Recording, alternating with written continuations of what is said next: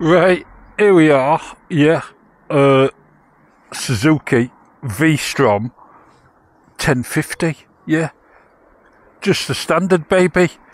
Oh, look at that, it's reminiscent, that clock. 118 miles till service. Let's get it into gear. Bigger screen than I had when I did the 800, yeah. It's as high as it'll go. He's letting us go. Oh, listen to that engine.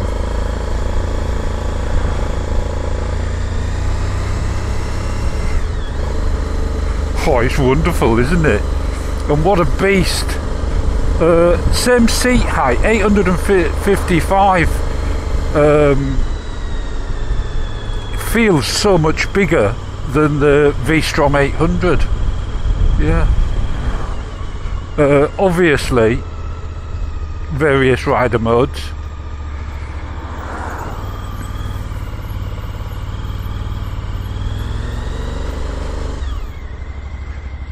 Oh, I'll bring you back when we're out of the traffic. Yeah. Right, here we are. Stuck at more traffic lights. I know, I do apologise, but what can I say? What I can say is it has got a quick shifter, so straight off I thought it wouldn't be just the standard model, but it has.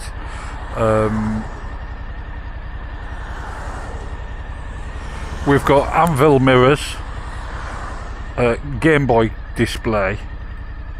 A car rolling back into us makes me very nervous that these days. Yeah.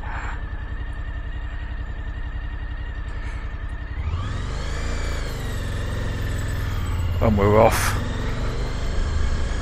So this is in a marvellous red colour.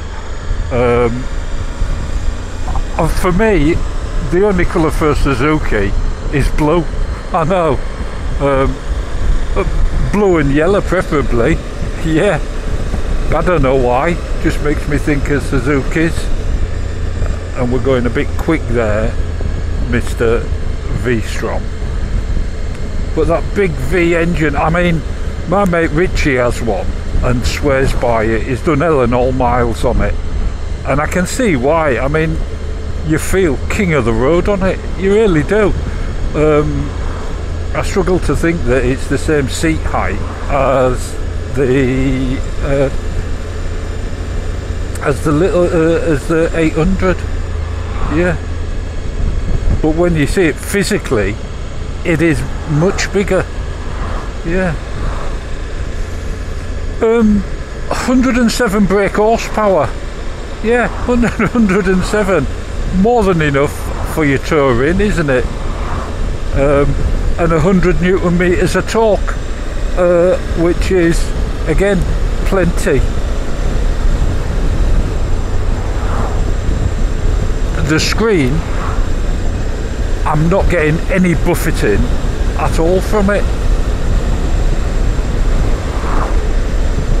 Maybe a little bit round the sides, just sort of there, but that's about it. I mean, that's just wonderful, isn't it? I rode the DE and I loved it. It was marvellous. This one has smaller wheels, I think.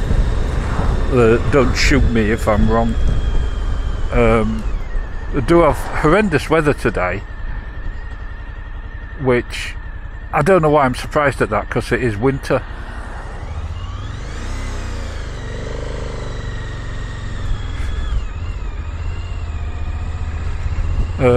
We've had horrendous showers, and we've had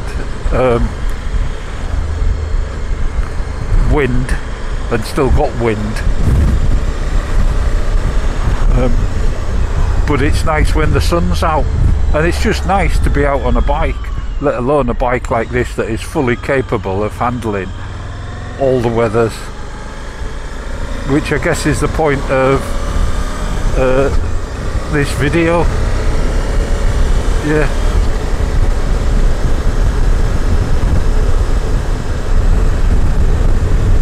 Oh, it's just lovely to ride.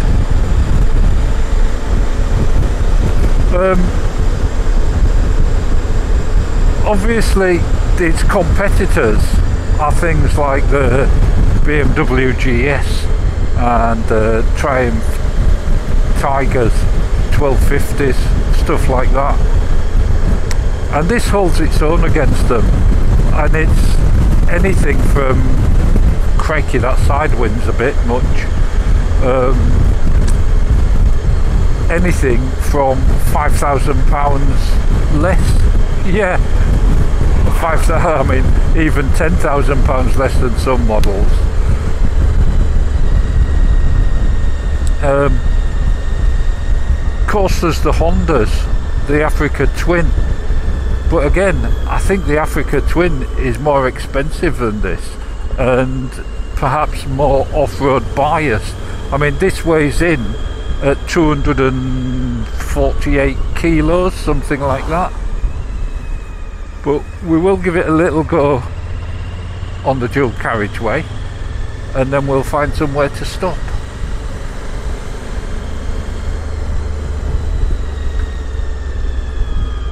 So yeah, it's a heavy baby, and when that 20-litre tank is full, I imagine it's pretty top heavy.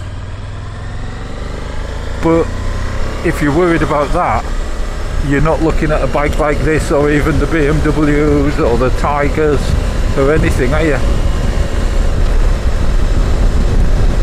I mean, very smooth and built for doing exactly this. Uphill, dual carriageway all day long, and yeah, we're in the speed limit for now. Yeah.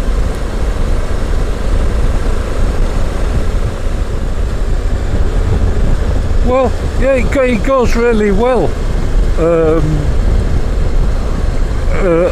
You know, up to the national speed limit, and I know full well it will go way beyond there and still be perfectly at home. Yeah, absolutely marvellous. But we need to do a walk round, so I think I know just the place. Yeah. Let's get the visor up. We'll get down here. Don't know if the indicators are self-cancelling. The clutch is quite heavy. There's no way around that. But it does have a quick shifter. Yeah. Which is its saving grace, isn't it? So you're not going to get tired on a run. Only through traffic if you're a weakling, or if you've got arthritis or something like that. Well, we'll get down here. I think this comes to a dead end and there's somewhere to stop and do a walk round. Suspension seems absolutely wonderful, smooth as anything, because this is a bumpy old road here and it has no problems whatsoever.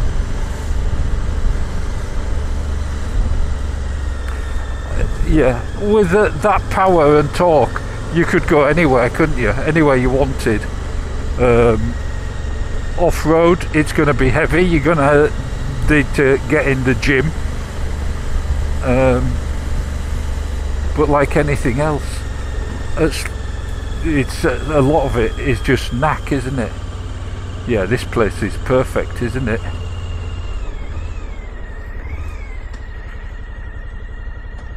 So we'll get parked here, I reckon. Oh, I'll put the high beam on.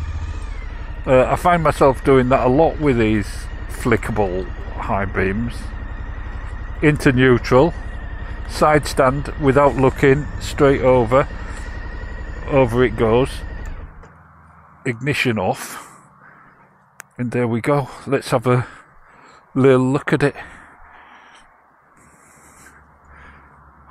Yeah, it's a nice looking bike, isn't it? I like the look of the Vstrom. If you don't like adventure bikes, you're not going to like it. But there you go. let's get the other camera out. So here we are. Yeah, Suzuki Vstrom 1050. It's just lovely, isn't it? I mean, if you don't like them, like I say, you're not going to like the look of it.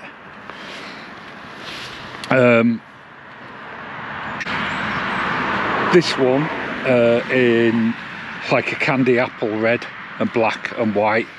The wheels, I think it's 19 on the front and 18 on the back.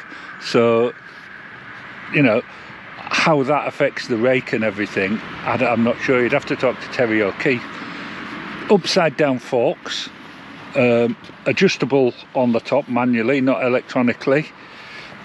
The brakes, Tokiko, don't mean anything to me, but they work just absolutely fine. This is completely standard. Screens up as high as it will go, no buffeting for me. That engine, 107 brake horsepower, 100 newton meters of torque. That massive tank, 20 litres in there, will get you a fair way, I should imagine. And the exhaust, well, we've said it all about the exhausts, haven't we? They're big, they need to be. Well, you can change it if you want. Obviously, get all the luggage on. Seat height, 855, 34 inches, same as the 800. Quick shifter. Not a shaft drive though, unlike the BMW and the Tiger, which I guess, you know, if you're paying between £5,000 and £10,000 less, you're not going to expect a shaft drive, are you? No. The dash, same as the 800. Anvil Mickey Mouse type mirrors. Square clutch and brake reservoir, absolutely fine. And the seat, dead comfy.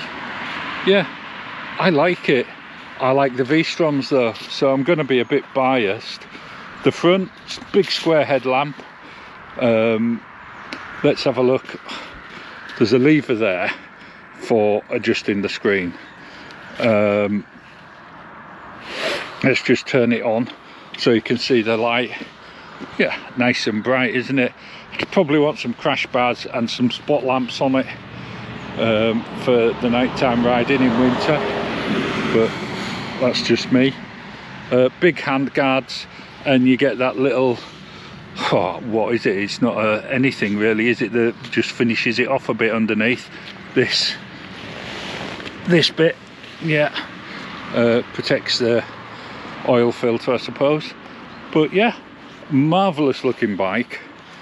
Tad on the heavy side, but beautiful to ride and a bit like a ballerina when you're going. Yeah, let's get back on and do the senses test.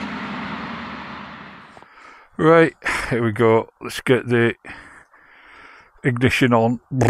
Bing, marvellous. Get the camera set up a bit better. Single touch on the ignition, of course, on Suzuki's. Into gear. Nice solid thud. And we'll get going. Yeah, so there we go.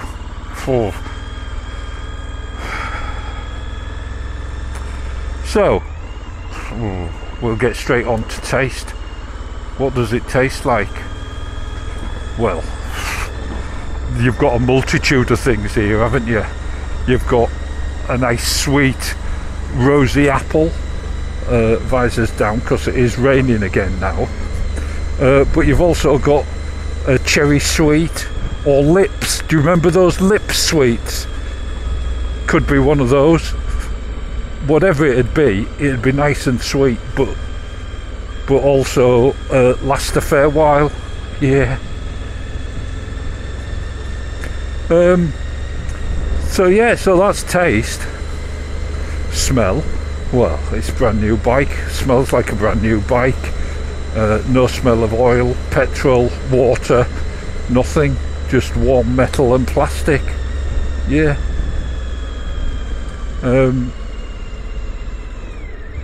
and this hill here is going to just feel like nothing.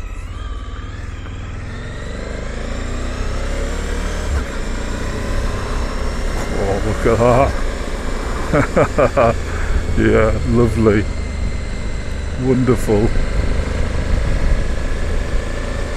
Obviously I'm going steady because the roads are wet. It's got new tyres on.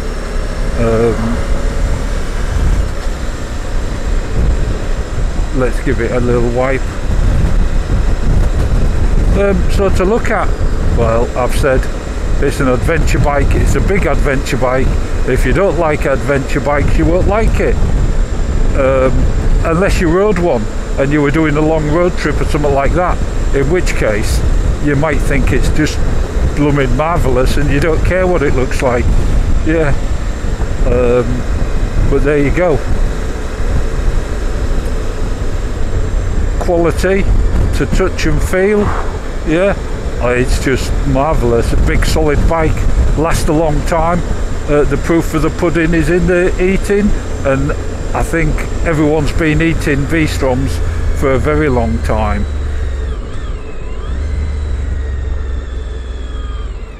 And so I think that speaks volumes, yeah.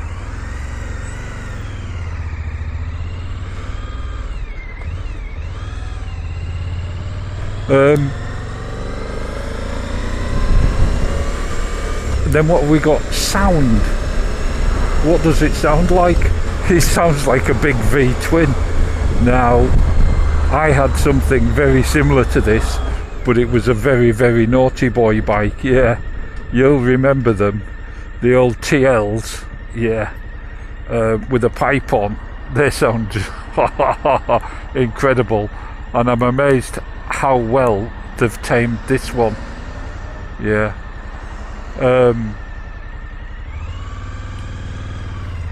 You know, the sound, you don't want anything too intrusive if you're touring, do you?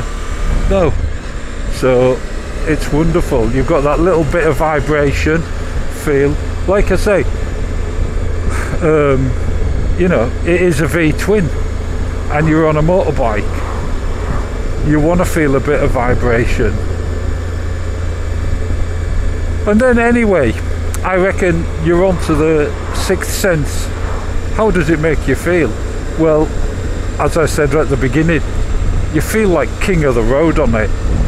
Yeah, for motorway, long hauls, this is the bike, I think. It's just wonderful. Do you need 107 brake horsepower? Well, apparently, because lots of people reckon that 65, 70 is not enough. And yeah, the 800 V-Strom is a bit more than that, but it's not, you know, it's a good 30 short of this. Yeah, and at 100 Newton meters of torque, you're not going to have any problem with Mrs. Tame on the back and a couple of big suitcases, are you? No.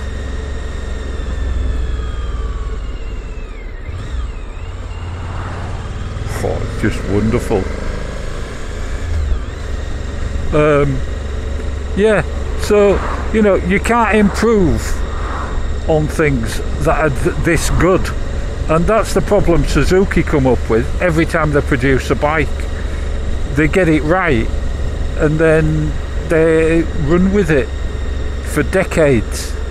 Yeah, I know, literally. Oh, let's just zip through there. Very naughty Tame. So it makes me feel confident, comfortable, like I could jump on it, nip up to Scotland, see my mate Grey Wolf, yeah. I mean, he could come out on his KTM, or I could pop over and see TP, yeah. It'd be marvellous. Or Blair Review, yeah. Get over and see them, have a trip around Scotland. He could, Blair Review could go on his NT 1100. And like I say, most of its competitors are an awful lot more money, and you could sit there doing the same job and feeling a little bit smug with yourself for saving the money. Well, I'm stuck in traffic here, and this is fine. I mean, standing still, it's easy to balance, even though the wind keeps blowing me every now and then. It doesn't budge the bike.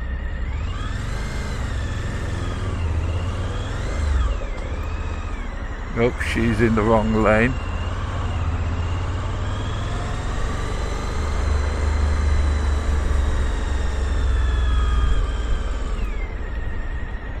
So there we go. More traffic lights. But it is an important test, isn't it? Because, you know, we do spend a lot of our time like this. Filtering, I haven't done much filtering on it. I don't think I'd have a problem once I'd got used to it. I say it looks a big bike. The figures don't suggest it's as big as it looks, and therefore filtering should be just the same, as long as you haven't got panniers on. But the time comes when you've got to take it back, and we'll carry on this conversation. Oh, I was going to say I'll carry on this conversation when I get through the lights. But I'm through the lights and I'm almost back. My dad always said there's no substitute for CCs, and I know exactly what he means, and this is a prime example. This bike, size, weight, power, everything is just beautiful, and ideal for a tour, long journeys. Is it a bit much for commuting? Possibly, but you could still do it, unless it's a really short commute, and then you wouldn't really want to. But there you go, let's get round here. It's just so easy for a great lump of a bike. I mean, 250 kilos, quarter of a ton, yeah. And it moves about so easily. What more can I say? Let's get it over here.